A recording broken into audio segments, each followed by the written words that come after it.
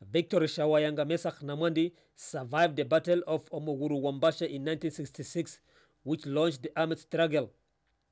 He was then arrested later in 1967 and spent 18 years in the notorious Robben Island prison, from where he was later released in 1985.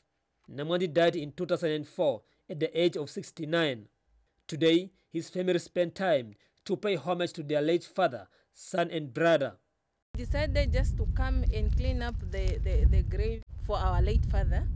We like doing this because it gives us peace, better than listening to the radio and television when our father is being mentioned and he is not yet recognized.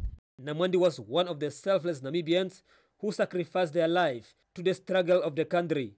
His home at Ononge near Ongwediva was raided and his family tortured because of him, but he never gave up on the fight for his motherland. Namwandi was awarded an Namwandi medal before his death. His medal that shows that he is recognized by this government as someone who fought for this country.